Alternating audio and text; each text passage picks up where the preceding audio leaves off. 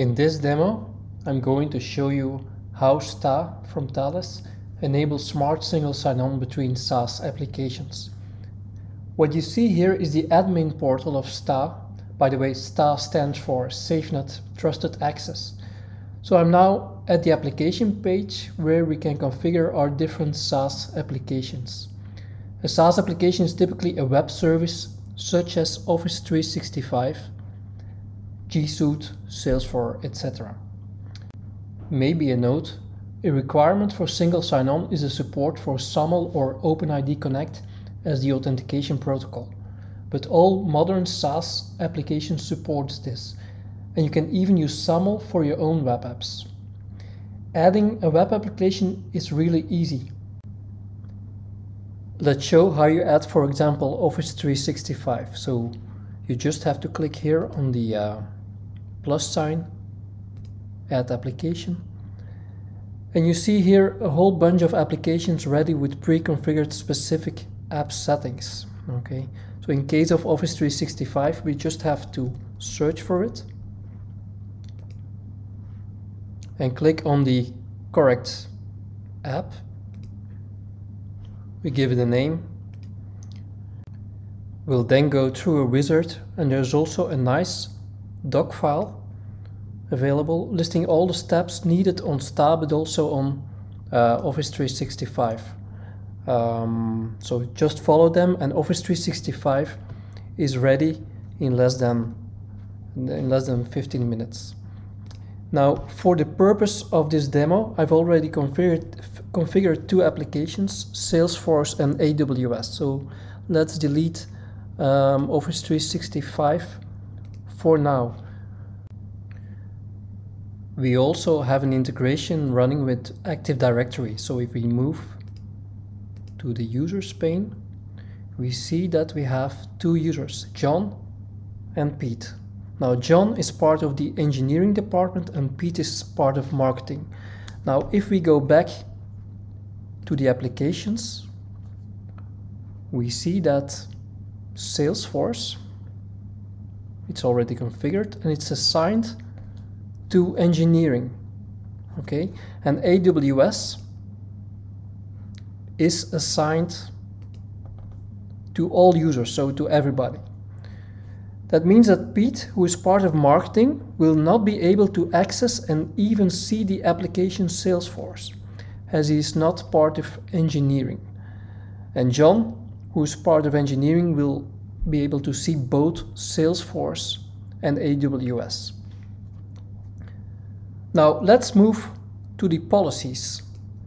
Policies is where we configure how a user is logging in. For example, does a user need to supply a password?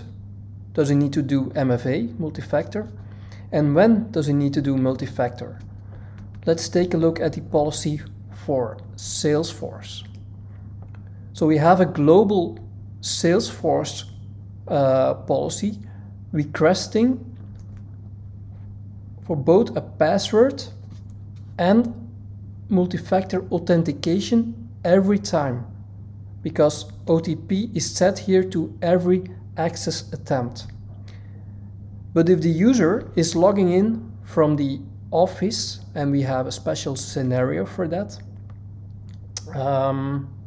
he can log in seamlessly with single sign-on, because password is not requested and OTP is set to once per session. So this is just an example, but we can also look at other things. Let's click on edit. So we can also look for other things such as operating system.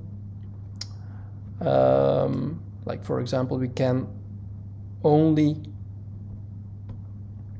allow Windows or Mac OS, for example.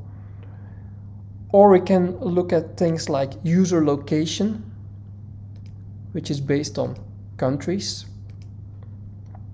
So for example, we can only log in from Belgium, or we can not log in from these countries. Or we can also look at the user device. So we can, for example, say that if a device has been logged in before, we don't ask for a multi-factor authentication, but if it's a new device, we do. Okay. Another thing we can look at is the country change, for example. So if you log in all of a sudden from China and you used to log in from Europe before, well, then we ask for an additional multi-factor authentication. Now, from the user's perspective, how does this looks like? Now, the user has a specific user portal he can use to log into. So let's open the user portal, which looks like this. We will log in as John, and we have the ability to send a push to our mobile app for multi-factor authentication.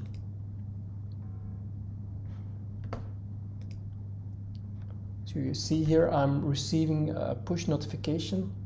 Let's open it and I'll approve it. There's Face ID happening in the background, and once this is approved, you'll see that I'm forwarded to the SafeNet Trusted Access user portal.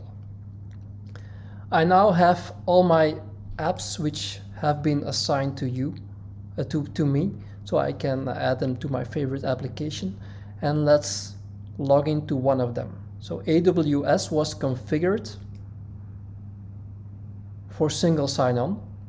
So you see I'm seamlessly logging in to AWS because I was already logged into the user portal. The policy for Salesforce, however, is asking for an additional authentication with both password and multi-factor. That's how we set it up, and we're not coming from the office. So we click on Salesforce. We are asked for our Active Directory password and an additional multi-factor authentication. So let's approve it.